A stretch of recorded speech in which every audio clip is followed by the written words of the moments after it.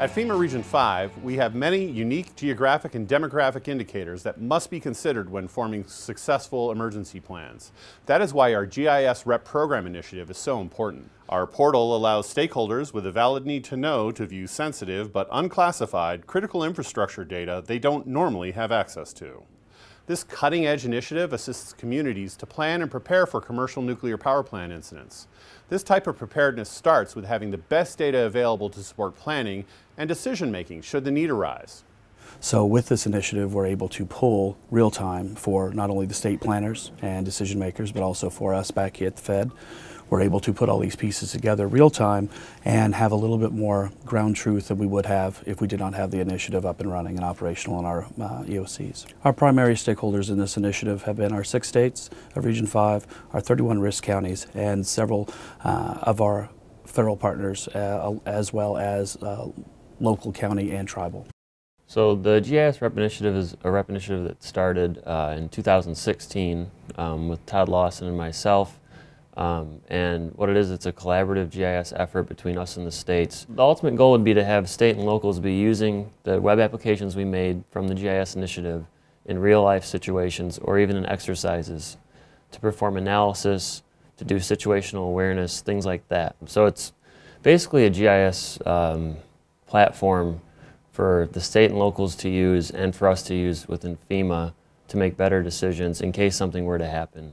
It feels good. No one, at least in FEMA REP, has ever done anything like this. If something that we did could lead to that much change throughout the agency, that would be really, really cool.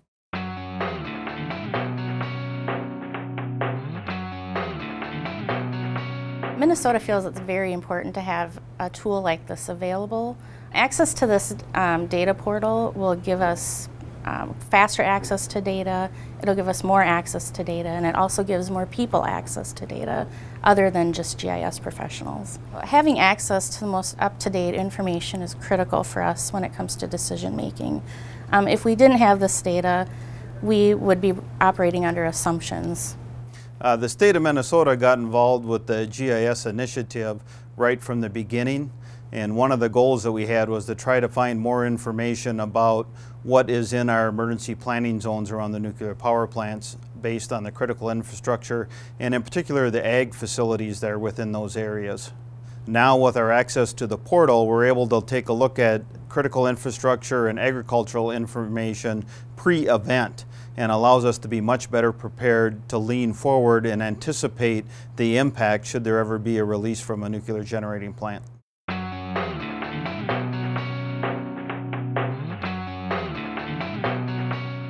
Well, we've always been looking for more information, different layers that we could have around our power plants that would give us more information about the public, where we can put it up onto a smart board, we can capture the image if we need to. Wow, this thing could really grow and we could really start to add some fantastic layers that I think could be beneficial for many other things across our program and many other programs.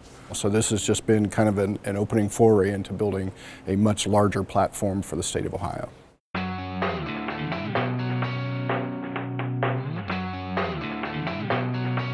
So this initiative was extremely important not only for the state of Wisconsin, but actually for the community.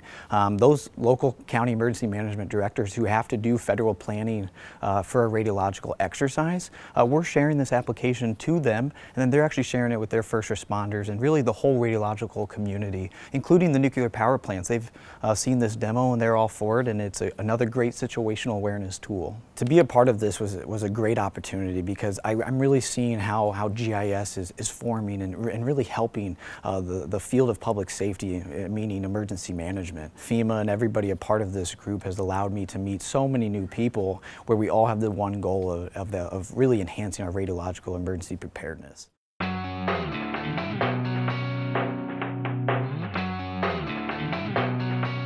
My name is Mike Casey. I'm the Director of Technological Hazards Division of FEMA.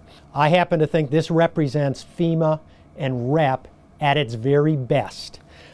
here's something that uses an existing tool, an existing platform, and it leverages that to save money for us. This entire thing aligns perfectly with FEMA's strategic plan.